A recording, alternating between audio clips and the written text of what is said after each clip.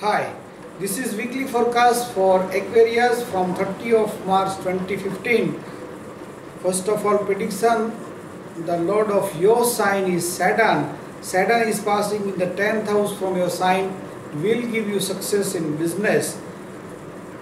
At the same time, have to take care in speaking, particularly in your family, because Mercury, Sun and Ketu is passing in the 2nd house from your sign.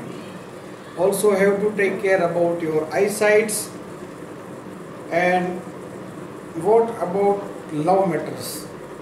Success in love matters, as the lord of this house is passing in the 2nd house and Venus and Mars is passing in the 3rd house, will give you success in love matters. Moon transit in this week is from 6th house to 9th house. So moon is going to be constantly downside. So mood is going to be constantly down. Though all the things are good, but you may feel not good because of moon is going constantly downside.